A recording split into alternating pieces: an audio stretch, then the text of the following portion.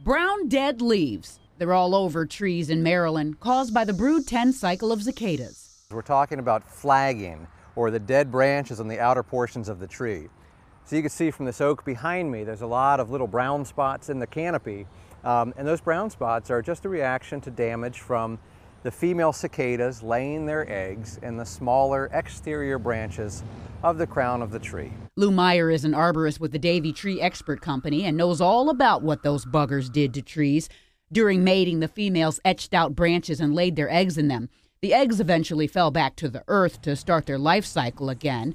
The cicadas then died off, and so did these limbs, but it's all a part of Mother Nature's life cycle, and according to Meyer, nothing of concern. At the end of this year, when the leaves fall, and throughout this season actually, these limbs will fall off.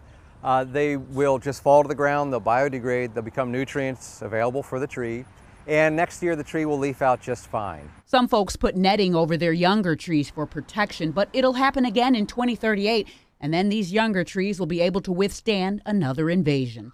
In Baltimore, Theo Hayes, WBAL-TV 11 News.